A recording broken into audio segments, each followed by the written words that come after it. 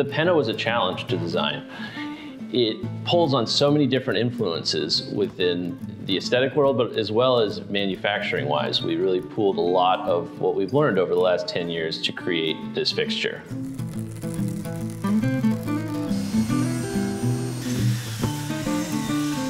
Each year, there are a few products that breathe new energy and new life into our design process. This year, the Penna pendant and the Penna sconce, they did that for us. Collectively, Daniel, Nick, and I and the team came together and we labored over every detail to make sure the materials, the lines, the dimensions were all in concert and working really well together. Behind every detail in this fixture, there's a story. There's a lesson that we learned, a material we discovered, a technique that was taught to us by somebody, and seeing those all come together into something that's beautiful is really exciting to me. It's a history of Cerno, it's a history of a lot of the lessons I've learned personally combined into a beautiful object.